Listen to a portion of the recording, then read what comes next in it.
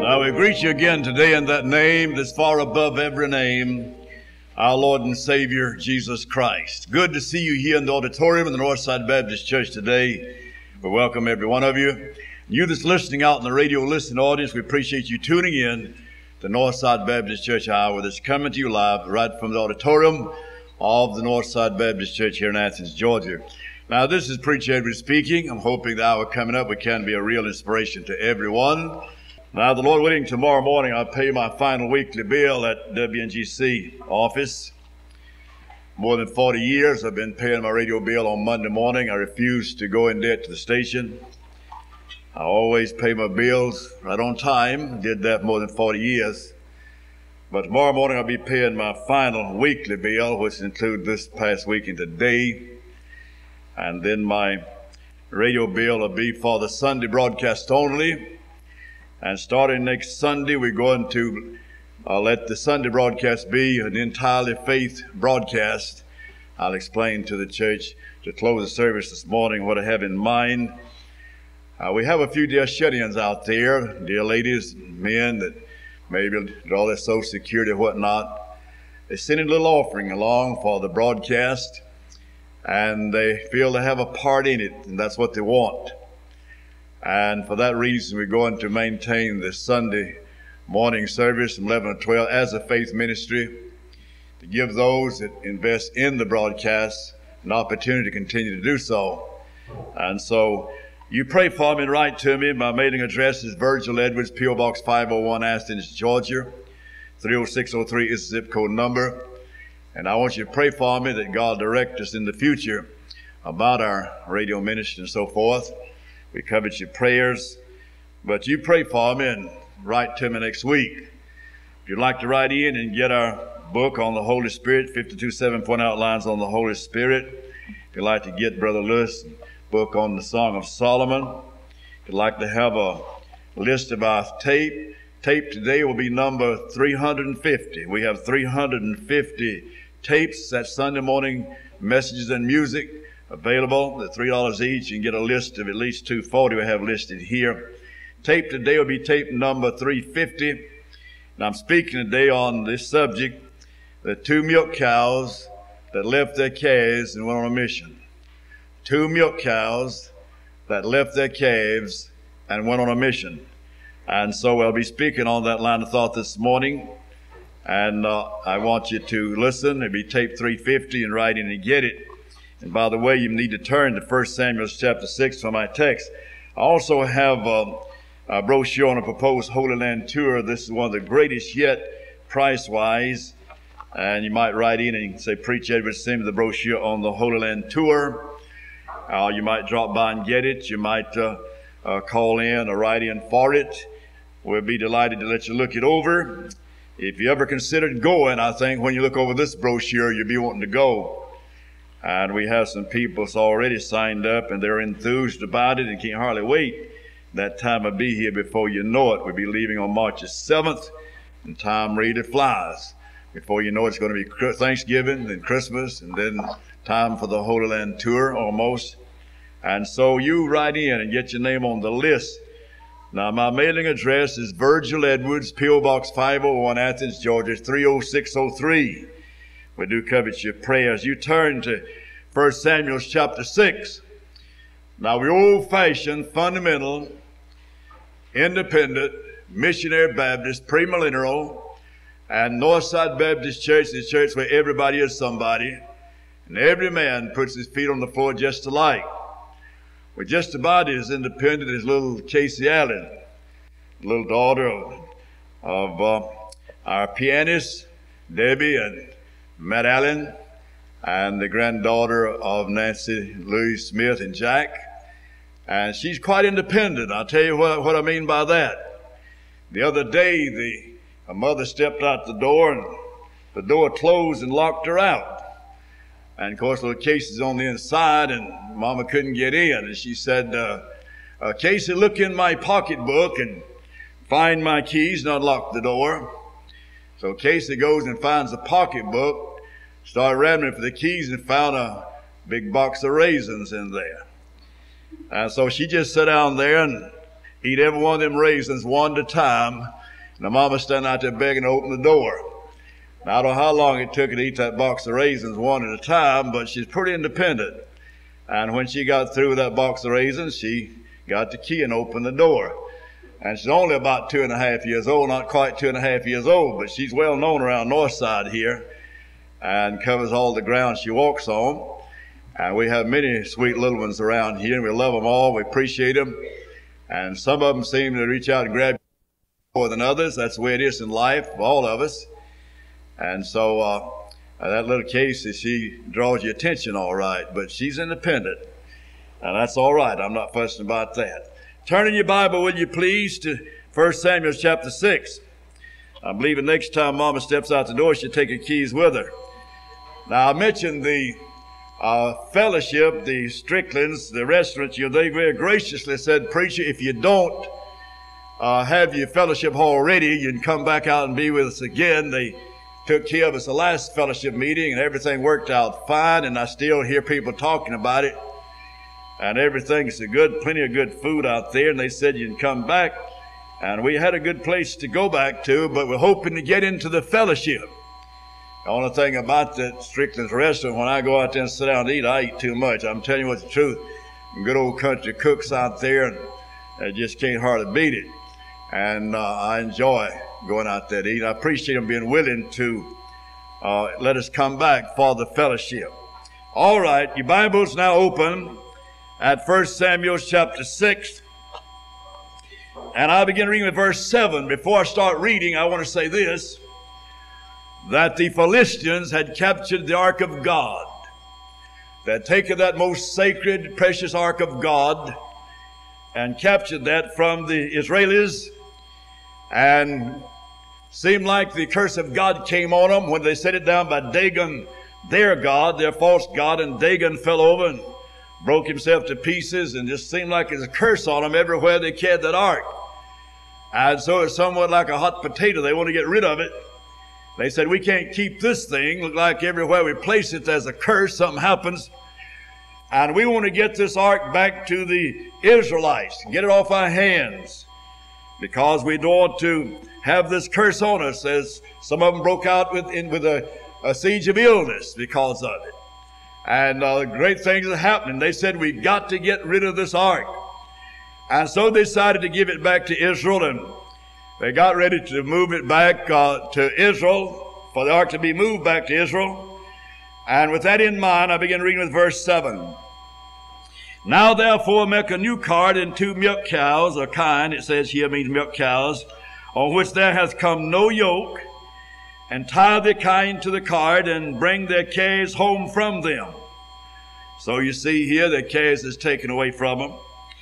And take the ark of the Lord, and lay it upon the cart, and put the jewels of gold, which you returned him for a trespass offering, in a coffer by the side thereof, and send it away, that it may go.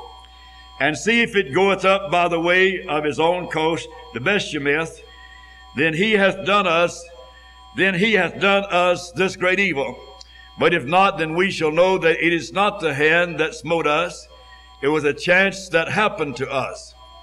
And the men did so, and took the 2 milk cows, and tied them to the cart, and shut up their calves at home. Notice that again, the phrase, shut up their calves at home. And they laid the ark of the Lord upon the cart, and the coffer with the mice of gold, and the images of the emeralds. And the kine took the straight way to the way of Bethshemeth, and went along the highway, lowing as they went, and turned not aside to the right hand or to the left. And the Lord of the Philistines went after them under the border of Bethshemeth. And they of Bethshemeth were reaping their wheat harvest in the valley. And they lifted up their eyes and saw the ark, and rejoiced to see it. And the cart came into the field of Joshua, a Bethshemite, and stood there, where there was a great stone. And they clave the wood of the ark, and offered the kine a burnt offering unto the Lord.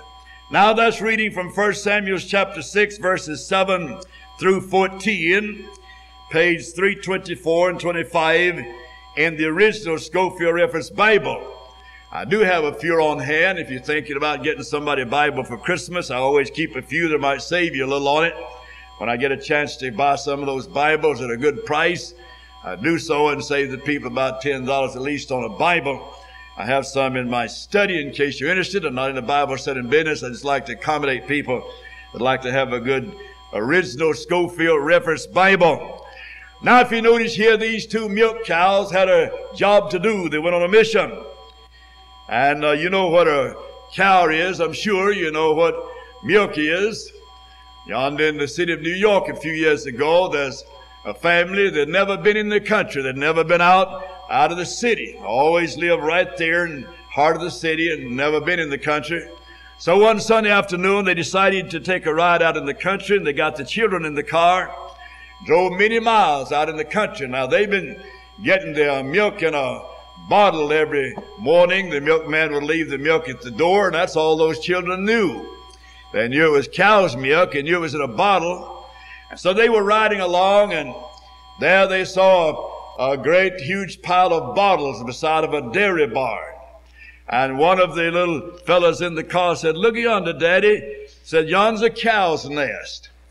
So they didn't know the difference between a stack of milk bottles, and they thought they'd found a cow's nest. Well, a lot of people that's never been out in the country don't know what they miss. I remember one time we had a cousin to come from Atlanta, and here's another one of these city slickers, and he wanted to help milk the cows. My father was a dairyman in those days in a small way, and we milked the cows every morning. He wanted to milk the cow, and he tried to milk the cow, and I probably got on the wrong side, and the cow didn't like it, and she kicked around, crammed her foot in what milk you had in the container. And he thought, well, I certainly got a mess here now. I don't know what to do. And the thought came to him, I'll just go and pour it down a mouth and maybe come out clean. So he was trying to get the cow to take the milk back because it had been all fouled up. Now, these city slickers, they got a lot to learn, a lot to know.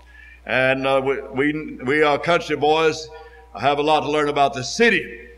But the crowing of a rooster and the bark of the dog, the lord of a cow, the neighing of a mule will put something in you that a mill whistle won't put in you. I guarantee you that. All right, we're talking about these two milk cows. Now notice number one, they forsook all they had. All they had were two little calves, and they left them. The Bible says in verse 10, then the men did say, and did go and took the two milk cows and tied them to the cart and shut up their calves at home. So these poor milk cows, they loved their little calves, but they had to go on a mission. They had to carry that cart away from the Philistines. And so they left their calves behind. They forsook all they had. In Luke chapter 14 and verse 33, so likewise whosoever he be of you that forsaketh not all he hath cannot be my disciple. Jesus said if you want to be a true disciple, a real disciple, then you got to forsake what you have. Now that's what these cows did, and that's what we must do in order to be a real disciple. Now we have some people today that talk real creamy, but to live a Blue John life. God wants us to live a creamy life to the glory of God, and we must forsake what we have in a sense. Let nothing come between us and God if we're going to be our best for God. And these cows left all they had back in the stall and went on their way to carry out their mission. Number two, there were placed on these cows the ark of God, which is a symbolic of power and God's presence. That ark was a symbol of God's very presence and a symbol of God's power. And so they had the ark put on the cart. Now the Bible tells us in Acts chapter 1 and verse 8, we shall receive power after the Holy Ghost has come upon us. We shall be witnesses in Jerusalem, Judea, and Samaria, and out to the uttermost part of the earth. Now they had the very presence of the power of God there with them. Those cows that moved down the dusty road had that ark, most precious to the Israelites. And it a symbol of God's very presence and a symbol of God's power. In Isaiah chapter 1 and verse 3, the Bible said, the ox knoweth his owner, the ass his master's crib, but Israel does not know, my people does not consider. And so the Bible says an ox knows his master's crib. He knows where to go get what he needs. God said, my people, they don't realize they ought to be in God's house on Sunday, getting their spiritual food and worshiping God. They don't realize that. My people just doesn't know even like an ox. An ox knows where to go get his food, but said my people don't know. They don't realize the real value of being in God's house on the Lord's day to be fed from the Word of God and to worship God. In Acts chapter 5 and verse 32, the Bible says we are His witnesses of these things, and so is also the Holy Ghost, whom God has given to them that obey Him. So we must have the presence and the power of God in our lives if we ever expect to get anything accomplished to the glory of God. Now, God is no respecter of person. God wants to be real to you. God wants you to know He's present. God wants you to have His power. And many of us today living a firecracker life in atomic age for God, and we should be living a powerful life for God in these last days. And so they had the power of God, and of course the nearness of God, the presence of God there with them as they pulled that cart down the little dusty road. Number 3, they walked the straight way. Now these cows walked the straight way. The Bible says in verse 12, and the cows took the straight way to the way of Bethshemeth and went along the highway. Now these cattle didn't maneuver around the side of the road and take a shortcut or go around a certain area. The Bible said they took the highway and made a straight shot. They went straight on the straight way to where they would have carried that ark. Now the Bible tells us in Matthew chapter 7 verses 13 and 14, enter you in at the straight gate, for wide is the gate, and broad is the way that leadeth to destruction, and many shall go in thereof, because straight is the gate, and narrow is the way which leadeth unto life eternal, and only a few will find it. Now, according to this Bible, there's a straight and a narrow way for God's people. We are not to go down the broad way, down the highway of the world, and not run with the crowd to do evil, but to walk the straight and narrow way. God's way is a straight and narrow way. When you get saved, you get on God's road, and that's straight and narrow. It's not like the broad road that's leading to hell and millions going there every few days, falling into hell without God. You're on the straight and narrow road that leads to life eternal, where you're going to be forever with God. And you need to realize that and walk in that straight and narrow way. We have too many today that's falling aside, some falling on the wayside on the right, some on the left, some falling and remaining backslidden in a backslidden state, not doing anything for God. And we need to be moving straight forward and keep on down the straight and narrow way until we get home. Don't deviate from the straight path. A lot of people are compromised. They try to live for God on Sunday and the devil on Monday, but that doesn't please God. I'm reminded of the man that his cow got lost, and he went out to try to find the old milk cow, and he searched and searched and searched, and he couldn't find her. Came back home. He said to his wife, I want you to help me. He said, let's go down here beside the creek, and you get on one side of the creek, and I'll get on the other, and we're going to find that cow because she may be on both sides of this creek. And so you have a lot of people like that today. They want to be on both sides, be with the devil one day and God the other. Now you can't straddle the fence in that manner and please God. You got to walk on God's side. Not say good God Sunday and good devil Monday. Not saying, oh, how I love Jesus on Sunday and pistol packing mom on Monday. You need to sing the songs of Zion and serve God and stay on God's side and not try to think you can go on both sides and eat grapes on both sides of the fence. You can't do that. Not and please God. And so these cows went straight down the road.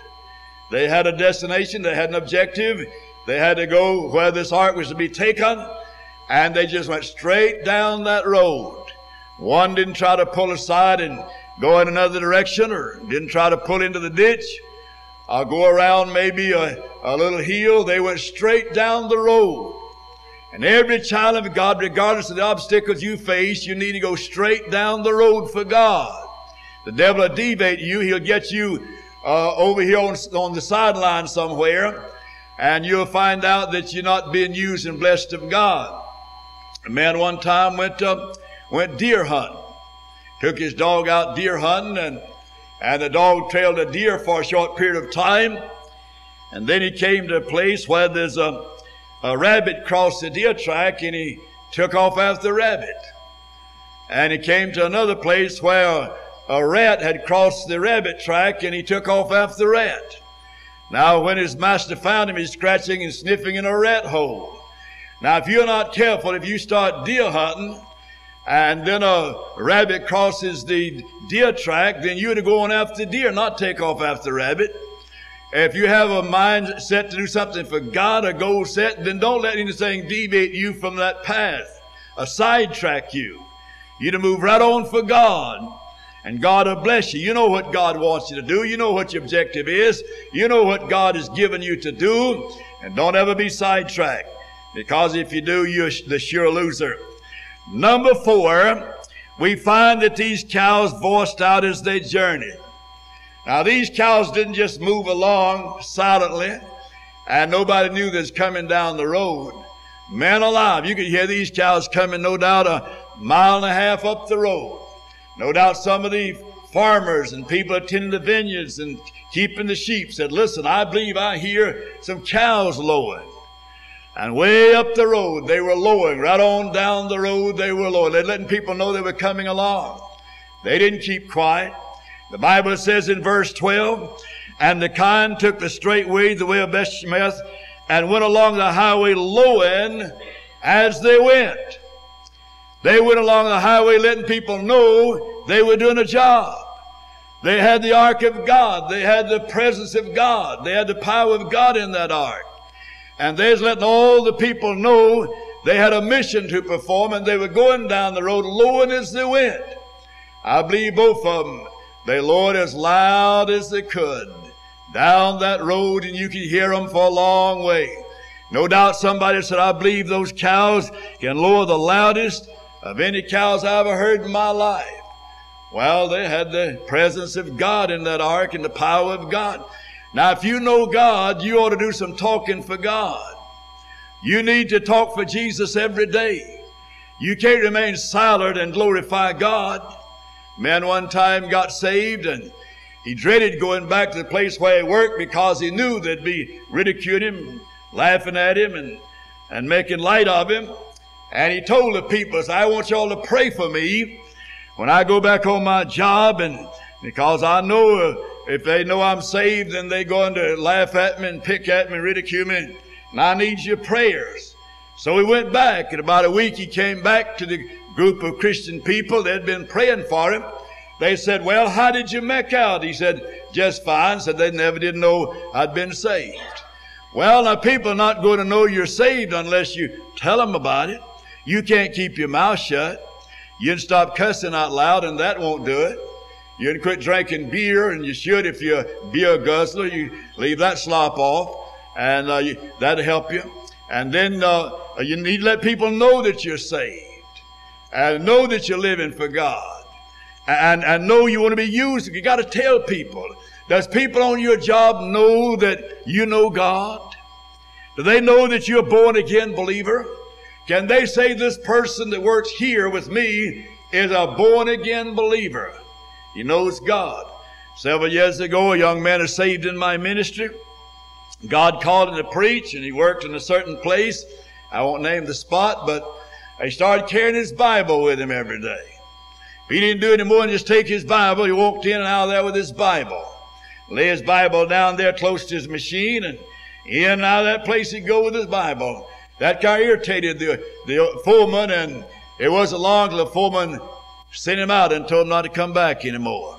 All because he carried his Bible to work with him. Now, people knew that this boy loved God and loved his Bible, and if he wanted to take it, that was his business. If you want to take your Bible where you work, that's your business. And so they shouldn't resent it as long as you don't get up and try to preach to them.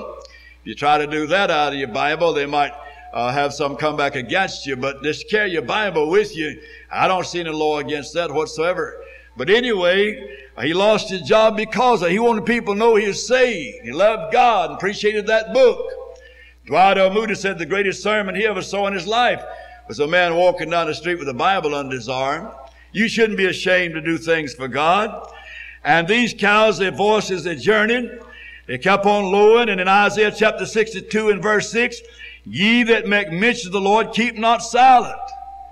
The Bible said if you go to make mention of God, don't keep silent. Tell people about it. Let them know you're saved. Let them know you love Jesus. Let them know that you're a member of the Northside Baptist Church. Let them know you believe in a fundamental Bible-believing place to worship. Let them know that. I'm always glad to see our people coming in with Bibles in their hands. Every Christian ought to bring his Bible to church and bring it to the house of God and follow the preacher as he reads the text. The Bible said we're to be his witnesses. Number 5, they continued on to the end. Now, they didn't say, let's stop here. We've gone far enough. They said, let's just go right on to the end. They continued on to the end. Verse 12, the Bible said they turned not to the right hand, not to the left. And they went right to the end of the journey. Didn't let up. Didn't leave the straight and narrow way. Didn't fall by the wayside. They pulled that ark right to the end of the journey, exactly where they were supposed to. They didn't quit. Now, beloved, listen to me. If you're saved, you got to keep on keeping on and serve God right on to the end. Dear man told me yesterday, and I have my opinion of what he told me, but he was disturbed about it. He said his brother got saved many years ago, and said his brother felt like God wanted to preach, and he finished college and went to the seminary, and said just like maybe 2 or 3 months now finishing the seminary, and said he feels like now that God didn't call him to preach at all. Don't feel like he's been called to preach. He said, preacher, I can't understand that. I said, do you believe that's the devil making him doubt whether or not he's called to preach? Well, I said, I don't know. It's possible. But I know what I think about it. It's either he wasn't called to preach and started out thinking he was called to preach, because a man that's called to preach got God in his heart and called in his soul. He can't stop. There's no way out for a God-called preacher but the graveyard. But maybe what happened, might have happened, that seminary wrecked his faith. And when they got through with him in the seminary, he didn't believe anything. And his faith has been wrecked and ruined, never amount to anything for God. May die premature death if he's ever been called of God. Beloved, some of these modern liberal seminaries are ruining these young men. They're ruining them every day by the scores. And so he was burdened about it, and I could understand that. But there's a lot of people in the ministry today that they got no business being in the ministry. God didn't call them. A man one time said he saw a letter P up in the cloud. Said that meant God wanted him to go preach, but come to find out God wanted him to go plow. Got kind of mixed up. And so the letter P sometimes always don't mean preach. It may mean plow occasionally. You got to be sure that you have the call of God. The call into the ministry is a tremendous call and a great responsibility and a terrible price to pay. If you're not willing to pay the price, don't ever move into the ministry, brother. You're in the wrong place there. If God's not called you into the ministry, be sure. If any doubt about it, be sure. And if any doubt about it, don't fool with the ministry, because you're asking for trouble and problems sure enough. If God called you, well and good. So they continued to the end. We're to run the race, Galatians chapter 6 and verse 9. Let us not be weary in well-doing, for in due season we'll reap if we faint not. In due season, don't be weary in well-doing. God's people grow weary sometimes. You shouldn't do that. And 1 Corinthians chapter 15 and verse 58, therefore, my beloved brethren, be ye steadfast, always abounding in the work of the Lord, for as much as you know that your labor is not in vain in the Lord. God said what you're doing for him is not in vain. You're doing it for God. You're serving the Lord. And whenever you serve God, remember you're doing it for him. Not necessarily for the preacher or any other individual, but for God. And so keep on keeping on to the glory of God. Number 6, at the end of the journey, they brought great joy. The Bible says in verse 13, and the way of Beshemeth were reaping their wheat, And they of Bethsheba was reaping their wheat, harvest in the valley. And they lifted up their eyes and saw the ark and rejoiced to see it coming. Now these people at the end of the journey where the ark was to be left or carried to, they looked up and they saw those cows coming down the road. And they knew they had the ark of God on that cart. And brother, they had a jubilee time. They started shouting and praising God and rejoicing and glorifying God and probably clapping their hands and jumping up and down. These cows brought some real joy to those people. Now, if you're saved, God wants you to bring joy to His children. God wants you to be a blessing to His people. And you can do that. You can bring real joy in your home and to God's people. They brought joy at the end of the journey. And you want to do likewise. In Psalms 126 verses 1 through 3, the Bible said, when the Lord turned again the captivity of Zion, we were like them that dream. Then was our mouths filled with laughter, and our tongues were singing. Then said they among the heathen, the Lord have done great things for them. The Lord have done great things for us, whereof we are glad. And so the Bible said their mouths were filled with laughter when they realized that God had done great things for them. And so these cows brought great joy at the end of their journey. Finally, number 7, they became an offering of sacrifice at the end of the road. Now, verse 14, and the cart came into the field of Joshua, a Benjaminite, and stood there where was a great stone. And notice they clave the wood of the cart. They tore up the cart and offered the kind a burnt offering unto the Lord. So they took the ark off, busted up the cart, made a wood out of it, and made, we'd call, I guess, splinters out of it, and piled them up and set them afire there on the stone, and they killed those cows and sacrificed them on the altar. These cattle became an offering of sacrifice at the end of the journey. Gave their lives. They left their all, left all they had. They left their calves back home, did the job they were called on to do, regardless of the cost of the sacrifice, came to the end of the way, and then gave themselves there on the altar as a sacrifice for the people. When we come to the end of life's journey, we need to bow down and say, Jesus, we don't deserve anything. You did it all. You saved us. You worked through us. And we owe all to you, dear Lord. And be willing to lay everything on the altar for the Lord Jesus. Many years ago out here in Texas, there's a car accident. There was a little girl seriously hurt. There's a man and his wife and 2 children, a little boy and a little girl.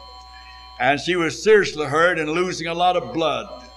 They checked her blood and she had a very rare type blood. And they said, we got to have some blood or she'll never make it. They had none in the hospital. They called the Red Cross. They called many places. They could not find her type. And she was gradually dying. She had to have it. And they decided then to check the members of the family, and they checked her little brother. And lo and behold, he had the same type blood that she did. And they said to him, said, your sister needs your blood, son. Said, would you be willing to give your sister blood? He thought for just a moment. He said yes, but said, let me first go and tell mom and daddy goodbye, and then I'll give you my blood.